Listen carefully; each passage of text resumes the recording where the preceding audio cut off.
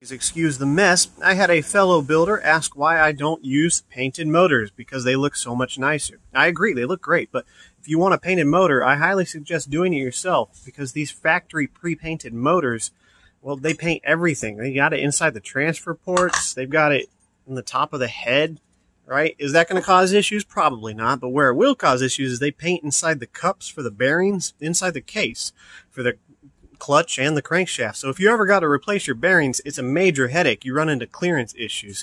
You got to clean all that crap out.